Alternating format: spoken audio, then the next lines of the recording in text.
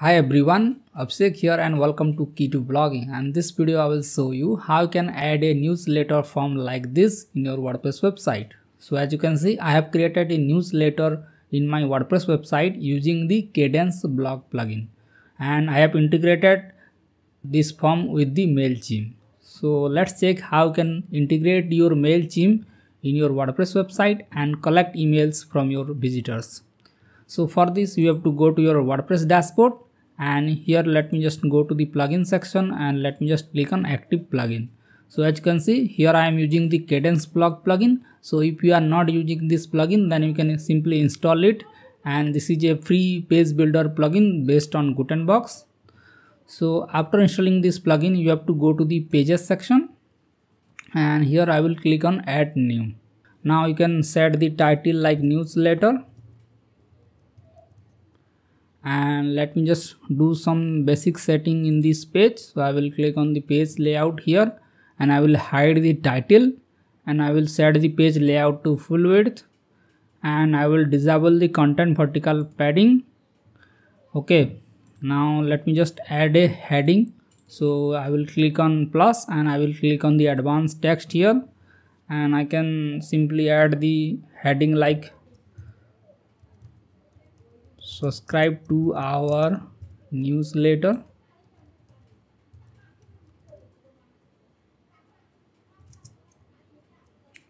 And let me just select it, and I can set it to align center. Now I will click on show more setting, and I can increase the font size a little bit.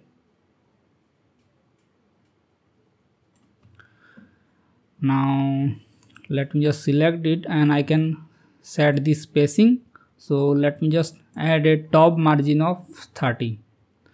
Now let me just save this page, and let's preview this page in the front end.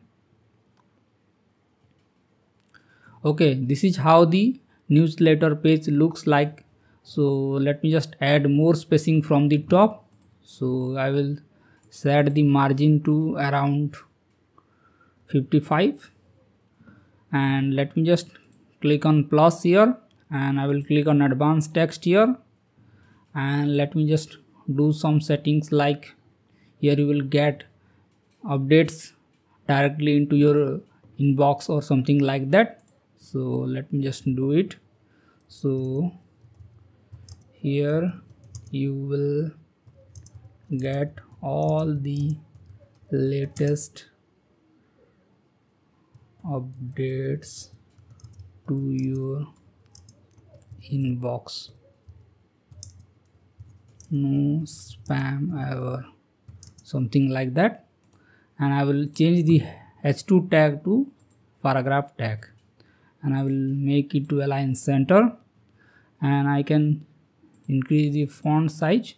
So let me just select the show more settings, and I can change the font size here like this. So you can adjust it.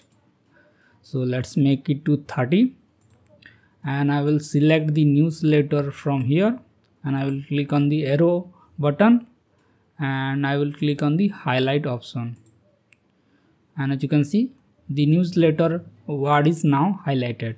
And you can also change the highlighted color by clicking on the highlight setting, and here you can change the highlight color. Okay, now the section is added, so we can add the second section. So let me just add a row layout again. So I will click on row layout, and I will select the two equal row layout. And in the first section, let me just add an image. So I will click on the image block, and I will upload an image from my computer. Okay, now the image is added. Let me just add the form in the right side. So I will search for form, and I will click on add. So this form is provided by the Kadence blog plugin, and here I don't want to add the message box, so I will just delete the message box here, and I can change the submit button to like subscribe, and let me just click on the button, and let's change the submit style to full. something like that. Now I will select this section, form section, and I can change it to align middle, and I will click on the image, and I will click on the image section, and I will set the alignment to middle. Now let me just adjust the image size. So first of all, I will change the image to advanced image so that I will get more controls over it. So let me just change the size to medium 300, and here you can also change the max width like that. So I will set it to 300 like this, and I will change the align to center, and now I will select the whole row layout from here, and I will click on this option, and I will use theme content inner width, and I will click on here, and I will click on full width.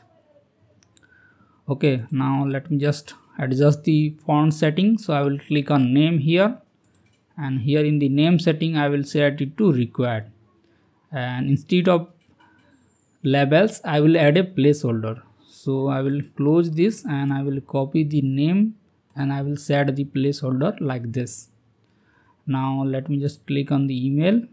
So let's click on email setting, and instead of label I will add a placeholder, so like this, or you can set like email address,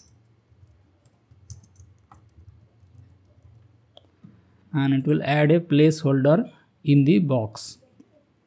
Okay, now let me just add a background in the whole row layout. So I will click on background setting, and let me just add a background like this.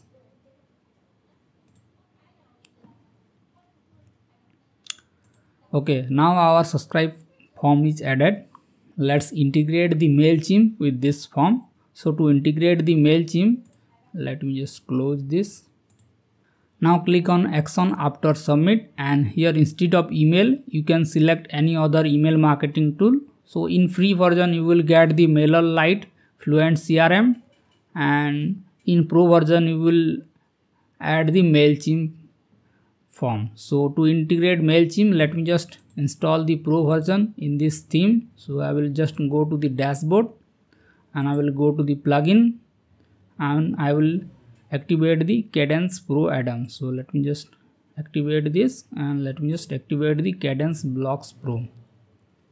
Okay, now let me just go to the page, and let me just save this draft, and let me just refresh this page. Okay, now I will click on the form and click on action after submit, and I will change the email to Mailchimp. Now let's close here, and here you will see this option Mailchimp settings. So you have to enter the API key of your Mailchimp to integrate this form with the Mailchimp email marketing tool. So here I have logged into my Mailchimp dashboard. So here click on the profile here. Now you have to click on the extra option, and here you will get the API keys. So just click on API keys, and here you have to create a API keys. So here let me just create a key here. Now you can set a label to remember this API key, and just copy the API key from here, and let's go to the website, and I will add the API keys here, and I will click on save. Okay, now it asks you to select the audience. So I will select the audience like this, and here in the name field I will select the first name, and in the email field I will select the email. Now if you want to confirm the email, so when someone sign up this form, it will send a confirmation email to the inbox. So here to do this you have to click on require double opt-in. So here in this way you can protect spam email subscribe, so that whenever someone confirm the email address, it will add it to your email box. Now you can further optimize this form, like you can set the basic spam check to on. You can also integrate Google reCAPTCHA, but I don't use this. And here you can adjust the field size, and here you can change the button color. So let's click on submit style, and here you can change the button color, or you can change the button size to large. So let me just set it to medium, and here you can change the background color. So let me just change the button background color like this. So in this way you can change the button color, and you can change the text color also, and you can also change the hover background color. So let me just change the hover background color like this. So in this way you can change the color, and you can also add a border radius or border width. So I will leave this like this. Now let's click on message setting, and these are the message. Whenever someone enter the email address, it will send a success message like this, or it will add a error message like this. So let's click on setting here, and I will click on paste, and I will click on permalink. So it is set to newsletter. So let me just publish this page.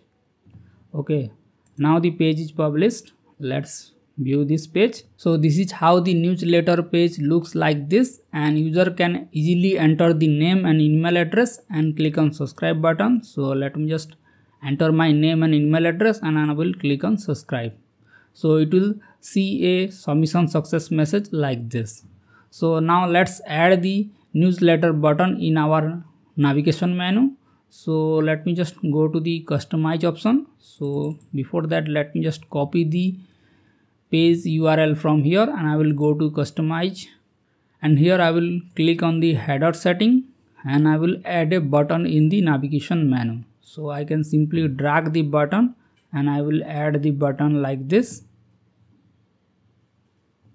and I will adjust the button position to like this, and I will click on the button setting, and here I can change the label to subscribe, and I can add that URL here, so that whenever someone click on the button, it will redirect to our newsletter page. And you can also set it in new tab, and here you can change the button outline. So I will click on field, and you can also set the button visibility to everyone, logged in or logged out users. So I will set it to everyone. Now let's click on design, and here you can change the button size like this. So here I will click on custom, and I can set the top padding to something like 10, and I can change the bottom padding to 10, and make it right and left to 15.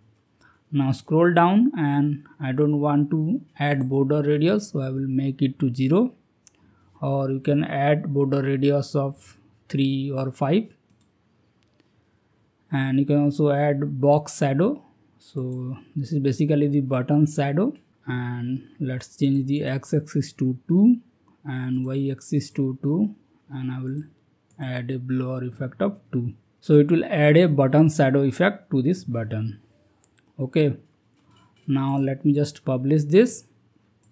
Now let me just go to the home page, and as you can see, the subscribe button is added to our navigation menu, and when I click on this button, it will redirect to our newsletter page. So in this way you can collect name and email address from your visitors and send customized emails to their inbox. I hope you got the idea how to add a email opt-in subscribe form in your WordPress website, and if you have any doubt regarding this, then you can ask me in the comment section. And if this content is helpful to you, then make sure to hit the like button and do subscribe key to blogging. Thank you.